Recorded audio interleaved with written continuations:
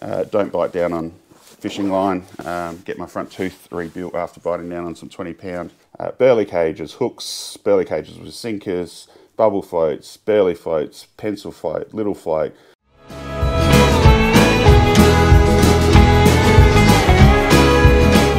G'day guys, welcome back to another episode. So the weather this weekend is much better than it was last weekend.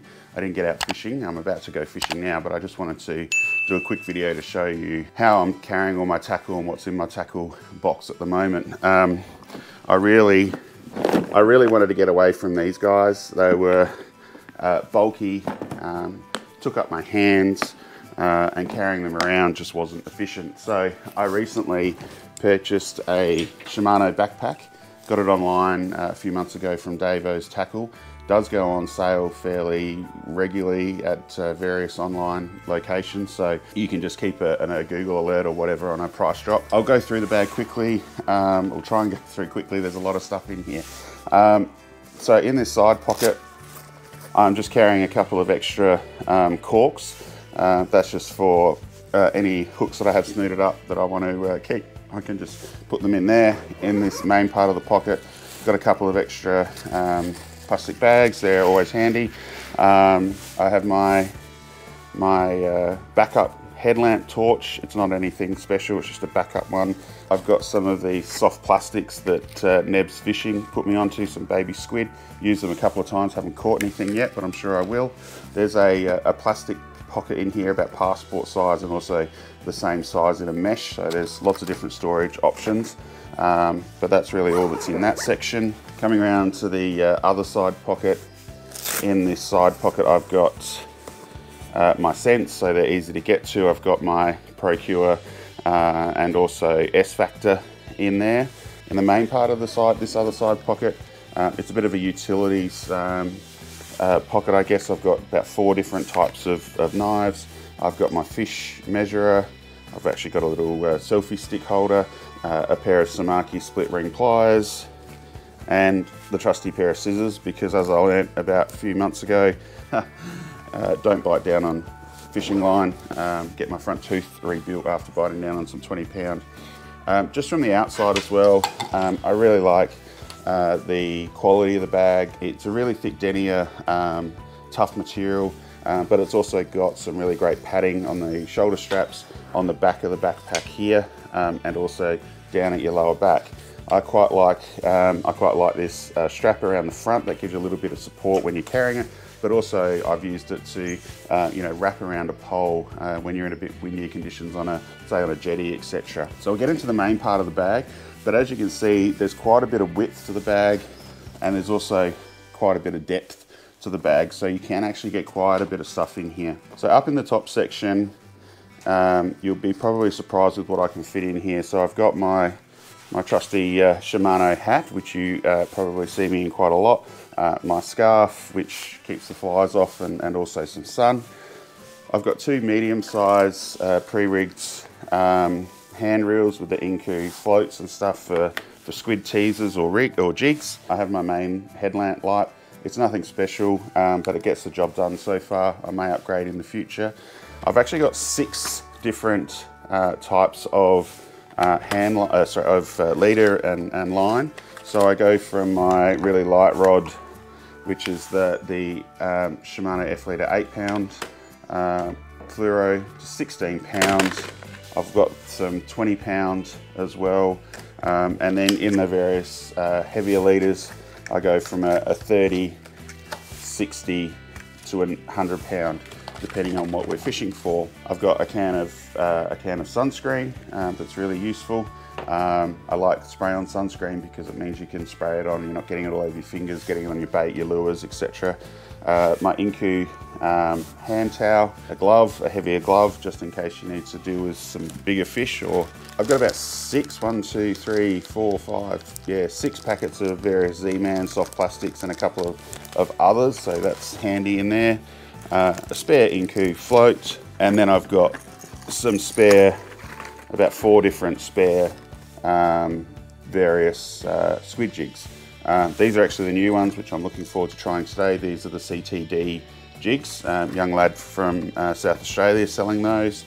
Coast Till Dawn CTD jigs. I'll put a link in the description below. I think I was getting them about, I don't know, I think I got 5 for 30 bucks delivered, so can't complain, can only give them a go, and we'll see what we can do.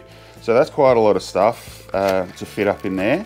If you're thinking about your own sort of tackle, what you're carrying, I'm sure you'll be able to get an idea of what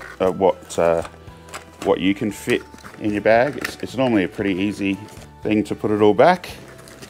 Oh, sorry, you do sort of got to have a bit of a system, get it all back, sort of the stuff you use the most, sort of closest to the top, and then my hat goes in there. So it just reminds me to always take the bag, obviously, whereas when I had tackle boxes, I'd sometimes forget the bag, and then I wouldn't have my hat and things like that. In the front bottom part section, I've got a couple of glow sticks. Usually carry the spare GoPro batteries, and then we've got 4 tackle boxes, and they're all, the way I've done it is split them into different types of fishing. So the first one is my lure box.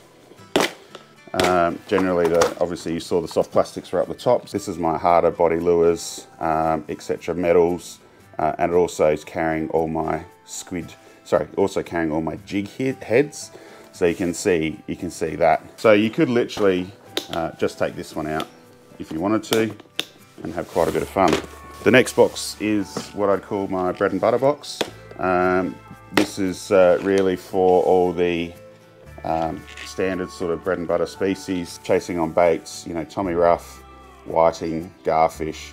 It's got, you know, everything you need from, you know, burley cages, hooks, burley cages with sinkers, bubble floats, burley floats, pencil float, little float, you know, different swivels, different size hooks already pre-rigged, you know, ready to rock and roll. So you can see that's quite a handy little box, either down, you know, off the jetty, estuary, wherever you want. The next box is my squidding box.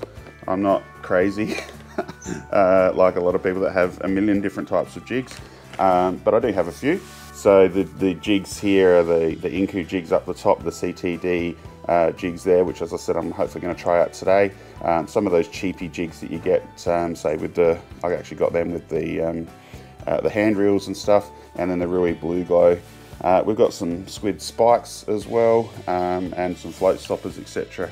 So that's a good little kit. I can obviously chop in, change in and out different jigs if I choose. This last one is really more the heavier fish, so if I was live baiting, if I was surf casting, etc. This is what I'd be using. Looks a little bit messy, but it's not really, that's just a spare live baiting rig. So as you can see in this one here, we've got some beach grapple sinkers. This is my big salmon lure that I use catching the larger salmon over on the west coast. One of my favourites, been chewed up a bit. Got some heavier sinkers, some heavier swivels, and you've also got, I've got in here my very old but still using light machine or white oil for my reels. Various different hooks, etc. in there as well as some balloons for those ballooning that we've been doing lately, and hopefully we'll have some success soon. So that's a bit of a rundown of this kit and setup that we've got. I find it really useful. I don't know if you've got any ideas of how you, or any suggestions on how you can be even more efficient with your packing, but yeah, I find this one, you know, really useful. Can take it anywhere, and as I said, it's a really good quality one. But I'd love to know if you're using it or have something similar, what your thoughts are. I'm thinking about getting an additional packet or case just for my soft plastics as I'm starting to grow. Any comments or suggestions on what works well for you with that would be fantastic. Hope that helpful. Leave a comment below. I do answer all the comments, and I'm going to head out fishing. So catch up with another video and hang about for waiting for my next new one.